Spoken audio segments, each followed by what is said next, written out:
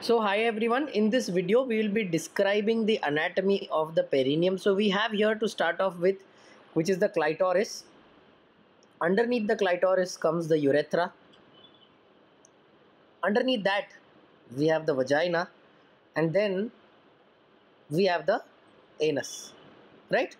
So it's important to understand that we can broadly divide this entire space into two triangles. So if I just look at it as a one triangle here, this becomes the urogenital triangle, and this becomes the anal triangle.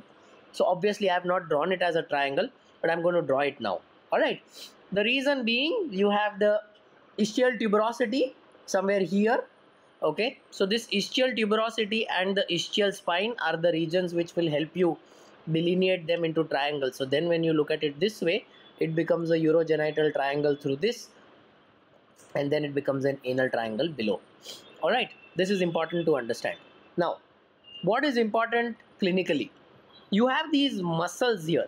Okay, so if I peel off the skin from this entire region, you will have sort of a bulbospongiosus muscle which is coming here. Okay, this is exactly how your bulbospongiosus muscle is going to be. A part of it we are going to cut off. Okay, you have the transverse perineal muscles. It is divided into superficial and deep transverse perineal. You cut these off even during episiotomy. You have your ischiocavernosus muscles, small muscles, not very big here. Okay, these are your ischiocavernosus muscles. They go just below the clitoris, somewhere there. Obviously you have the sphincters here. So I will draw the internal sphincter, because internal sphincter is a part of the rectum, and then I will draw the external sphincter here. That's your external sphincter, and it is obviously connected to a huge series of muscles above in that plane, and that is going to be your levator ani muscle. Now these are the important muscles which you need to remember. So let me just quickly go and label everything. Here you have the clitoris, here you have the meatus. This meatus is of the external orifice, okay, of the urethra. This is the female pelvis. This is your vaginal orifice. Okay, very important. This is exactly what we see. This is your anal orifice. Now along the anal orifice, as I already mentioned, let me label the muscles in red color for everyone. On this side, this muscle is your ischiocavernosus muscle. You have your bulbospongiosus muscle.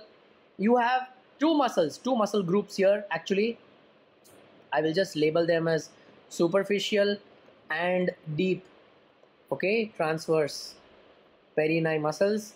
Remember, this entire region we forgot to label. This entire region is called as the perineum. All right, here you have the external anal sphincter, and this is your levator ani muscle. Now just remember one thing, levator ani muscle is actually going to be palpable around 2 centimeters in the depth in the vagina. So if you just put your finger somewhere here 2 centimeters in the depth, you will be able to palpate the levator ani muscle. But as students, you need to remember that when you give an episiotomy, it is this group of muscles which you end up cutting.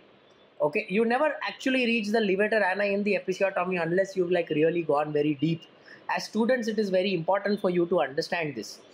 Obviously, you have these empty spaces. So these spaces are not empty. These spaces are then going to be filled up with fat. It's very important you understand the anatomy of this fat, because it is this fat here as well as the fat here of the ischiorectal fossa. Okay, so you have the fat at both the places.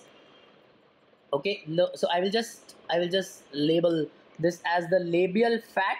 The reason why I'm labeling it as labial fat is because it is the labial fat pad which can be used as something called as a Marcius graft. All right, very important in surgery. And here you have the ischiorectal fat.